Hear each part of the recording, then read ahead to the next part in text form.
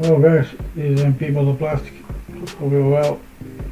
Today I'm going to do a little tutorial how to make in a simple way a wet palette without with a low cost, without spending too much money, okay? And the correct form to put the sponge and the reaction of the paint, okay? Now you can, with a little box of plastic, very cheap, with here you have the cover. When you don't use, you just cover to make the paints wet. And I have here a little sponge. It was a spare from a little box. It's going to trash and keep the sponge. It's very good. And you can see it's in the right size, okay? A very important tip I'm going to give you guys is, with you have the recipient of the plastic, the sponge, then you need to, here a little paper, you have seen in other videos.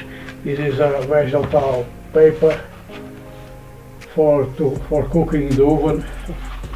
In this case it have individual, you can see it's a roll with individual sheets of paper. All the brands have either a raw container you must cut, okay?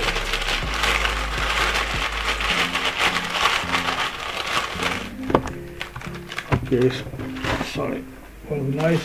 Then you just cut a little piece of paper, okay? Then what you are going to measure, but very important before put the water, is to measure the paper.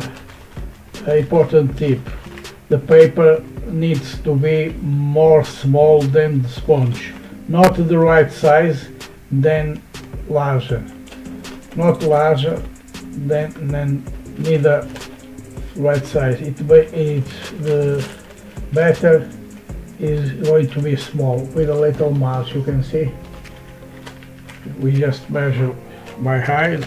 You don't need a ruler, and you are going to see why I'm telling you this.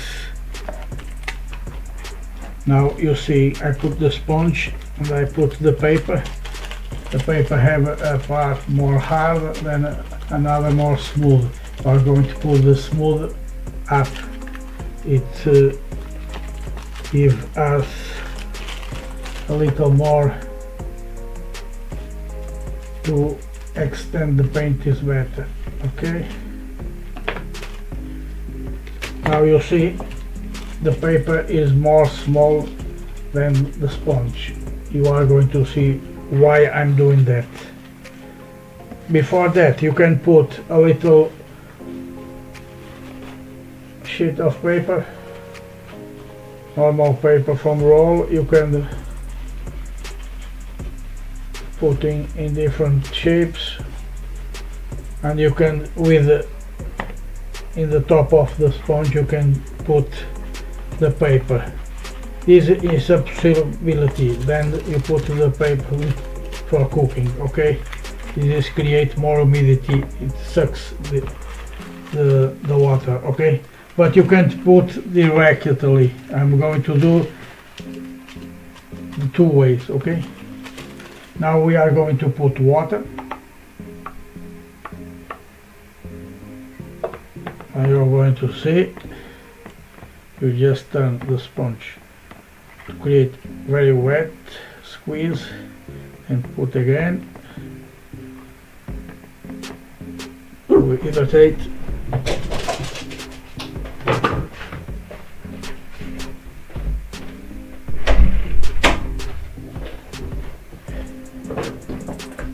Sorry for noise.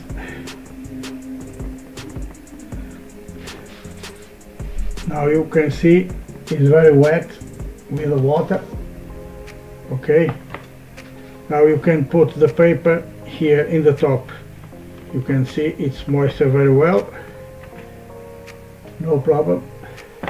Then you are going to put the paper, and you are going to see the reaction. I'm going to approximate the camera for you guys to see. When I put the paper, you just see it's going to absorb all the water.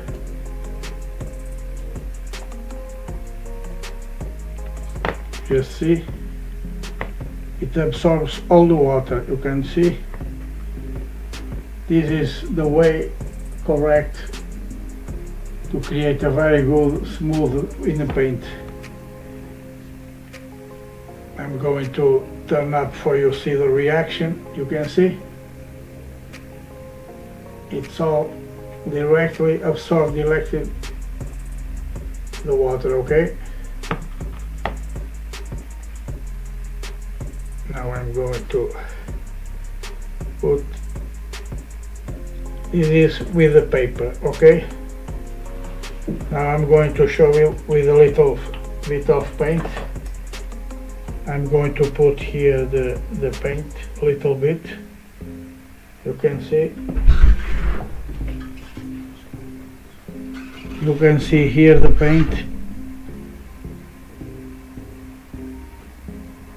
It's flow very well, and you just take a little bit for here, and you can graduate all in different parts. Now you just put here another one, here another one, here another one. You go into graduating the thinning of the paint. Just watch. More I move the paint for the side, more is creating like a wash. You can see the difference. More paint and less to the last one is creating like a wash. You can see this is the gradiating the painting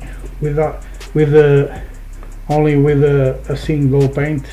You can see the varying gradations of the paint. You can see the difference. Now the other technique I like more, this is one and is correct. Okay, just take the water.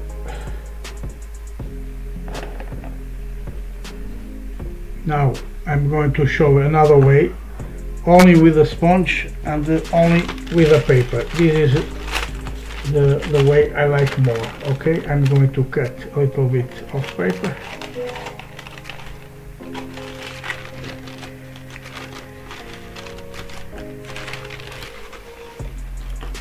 You can see more small than the sponge. This is the rule I have for me, and is better. Okay, now you are going to see this is more smooth part, and you just take a look the absorption only with the sponge. I'm going to put the paper. You are going to see the reaction. You just see the reaction. I'm not touching the paper. It's going to roll the paper, but in the end it's going to extend all the paper. You can see I'm not touching, and the paper is nivelating with the sponge. More small than the sponge, and you can see everything. Now I'm going to put the paint. This is very wet. Are you going to see it's better to work like this?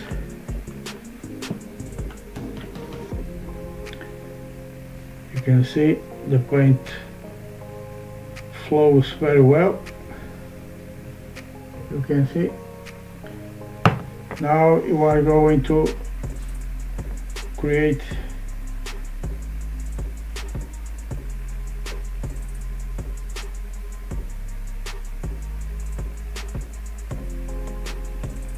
different tones.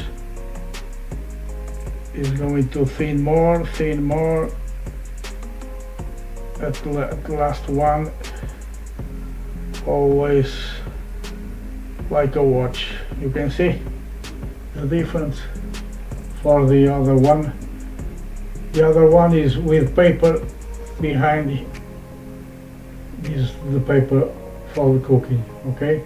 Sponge, paper towel, and the cooking paper.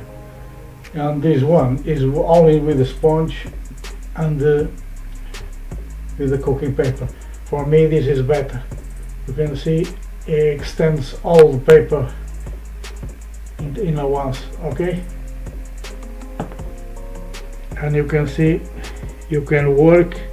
The paint is very wet, no problem to work, and you can see it's painting with no problem. And you just need put a little bit more paint,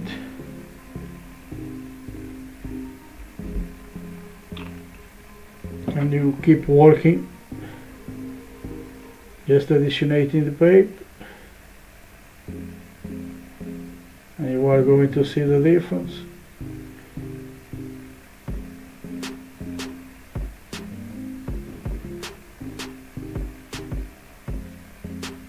If you need a little bit of water, you can see I just put I catch a drop of water here, and you can put, you wait a little bit more and create different gradations of the paint. You can see I put a drop here and is continuing consistency like the other last one. You can see only like a wash here. This is the first one here up to the last one. For me this is more humidity in the paint. With the paper you can have humidity too, but the paper is going to catch some of water and is going to evaporate more fast, okay? This is my tip, this is my way to work, okay? Okay guys, thank you for watching. If you like the tip, make some comments, subscribe to the channel, thumbs up. See you next video.